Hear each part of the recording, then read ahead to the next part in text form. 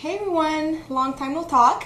I wanted to share with you a new product. It's really becoming a staple here in my household, so I wanted to review it and kind of talk about the different aspects. It is the deluxe reclining feeding seat. I'll show you the seat itself in a minute, of course. The reason why I got this seat, I was kind of hesitating.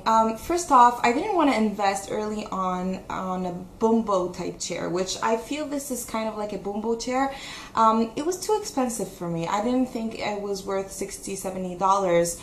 Plus, the more I was evolving with my daughter, the more I realized that it was kind of a hassle when I went to my parents' house. I thought, you know what, it would be so cool to have a high chair everywhere I go. And so I was thinking, you know what, maybe, I'd need a second high chair, but something that I could move around. I just let that go, kicked it in the back of my mind. And my friend, she was kind of shopping for one for herself, and she's like, you know what, there's one on special, $23 instead of $50 at Baby Zora. Do you want me to order one for you? I'm like, yes. That's the price I'm willing to pay. First day I got it, I actually used it. And let me tell you, now that I have it, I know that I need it. You know what I mean? It's the kind of thing that now having it, I wouldn't go back. And so I think I would now invest more. So this is the chair itself. Let's not even talk about the polka dot, This is the chair. It's small. It converts later on into a booster chair. Unfortunately, I just checked before making the video and it's back to regular price.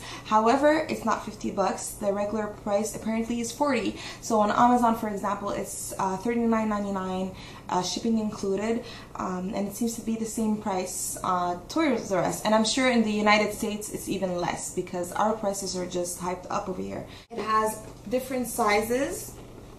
So this is the first one. My daughter is pretty skinny. I really want her to be squeezed in, So it has different positions as well. Look, I just put it back down. This is more like for a newborn. It has actually 5 different inclinations possible. So the different sizes and the 5 different positions allows the baby to go into this chair from practically newborn to toddler. And that's a really good advantage. The tray has a cup holder and it is dishwasher friendly. When I go somewhere, I really appreciate having my daughter being able to be sitting by herself. If I want to feed her, that I don't have to put her on my lap and kind of awkwardly feed her, and plus she likes sitting in it. Obviously she gets restless after a while. If I had known about this, if I had known it was that helpful, I think I would have gotten it before, even at a higher price, especially for summertime and barbecues and picnics. I was looking online to kind of give you a price point. As I said, this one is 40, but there are a lot of different other chairs. Some go, into the 70s, but I actually found on Baby Zora, their home brand is only $25 regular price. All in all, I think that this chair is a no-brainer. It's not expensive. It does what it says it's gonna do. It's secure, it's sturdy, it's easy to clean. It's a good product. So I'll see you soon.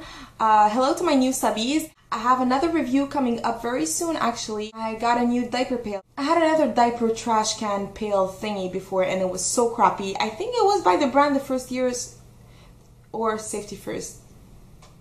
Okay. Anyways, the review is coming up, all that is going to be cleared up, but sub if you haven't already to not miss that, and I'll see you soon. Bye bye.